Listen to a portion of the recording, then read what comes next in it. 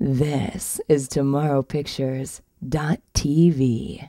Tomorrow Pictures. Information, not your name.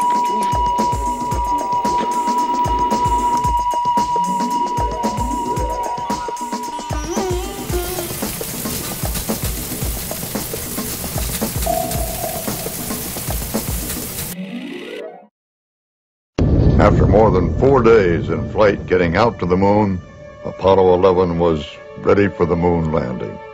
A little spaceship that it carried that was to land on the moon had never, of course, been tested in the weightless environment.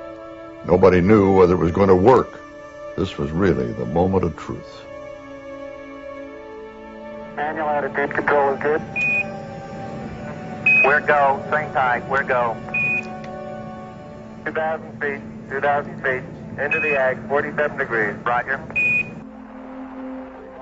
We at CBS had cameras all over the world waiting to record people's reaction to the success or that possible failure of the mission.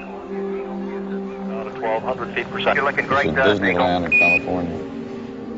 Small television sets are now becoming commonplace at bases in Vietnam, no matter how remote, and the GIs have been following Apollo just as they would in the United States. At 2:47 in the afternoon, Mr. Pease Ellington had decided to spend the rest of his day watching Walter Cronkite. People from all walks of life, all corners of the world, had come together to watch that historic moment. There was much to thank God for, and I prayed for the men going to the moon too. Now, we didn't have any images of this part of the flight, that is, the actual landing of the LEM. So, with NASA's help, our CBS animators very cleverly had created a whole film that showed second by second exactly what was happening in that lunar module as it touched down. At the precise moment, as the module approached the moon, we began running that animation. We knew that the final thing that was going to happen would be that this green light by the door would go on, indicating touchdown.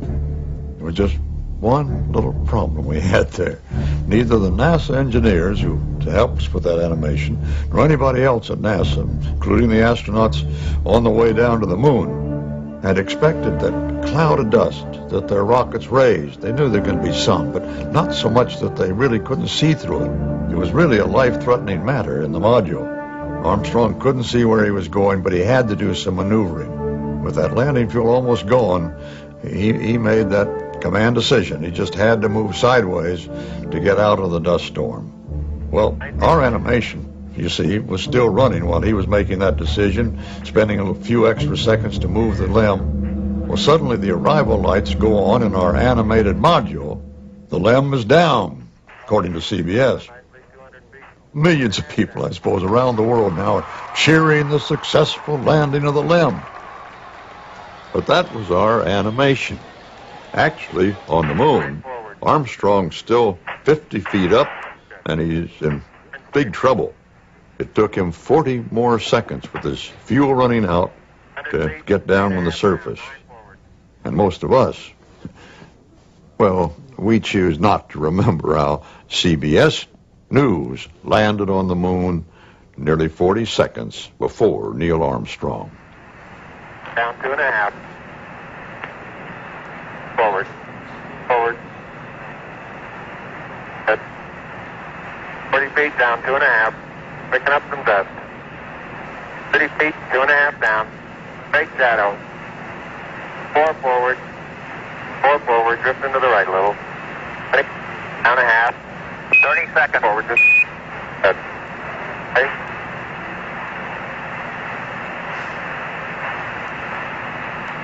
Contact light.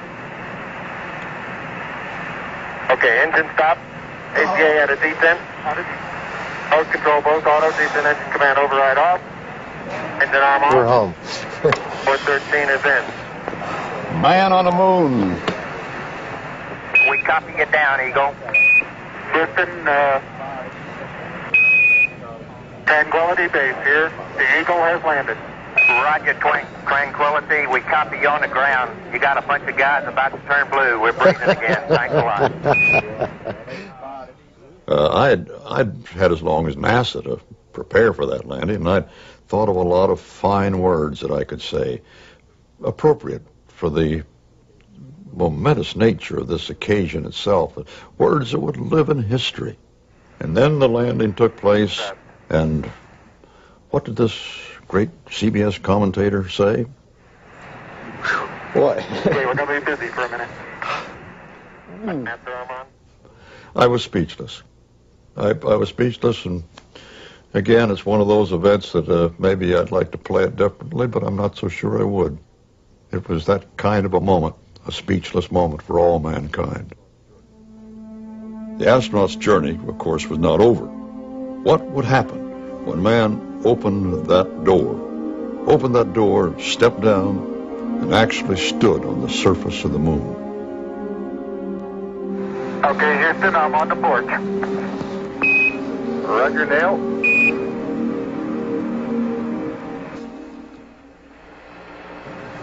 Okay, Neil, we can see you coming down the ladder now.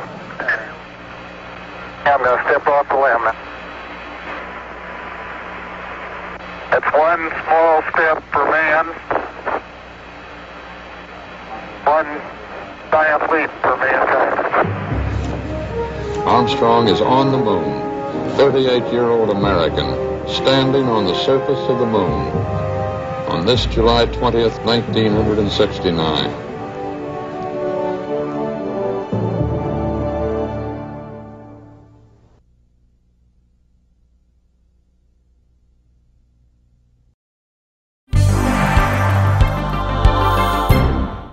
Information, not your name.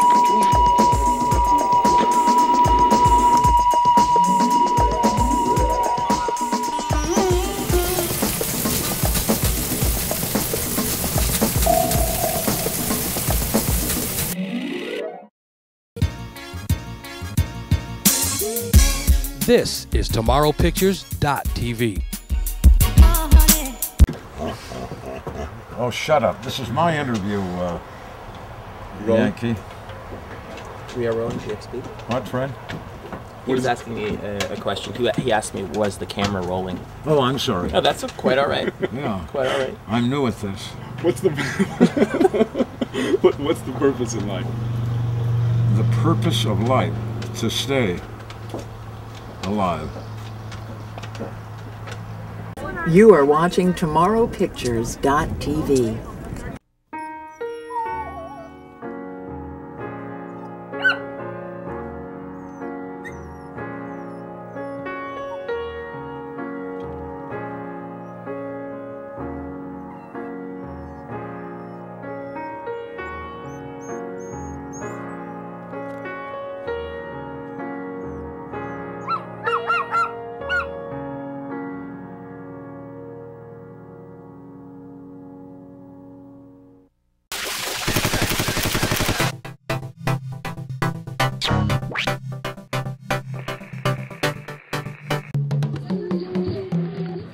Tomorrow Pictures. The story is in the telling.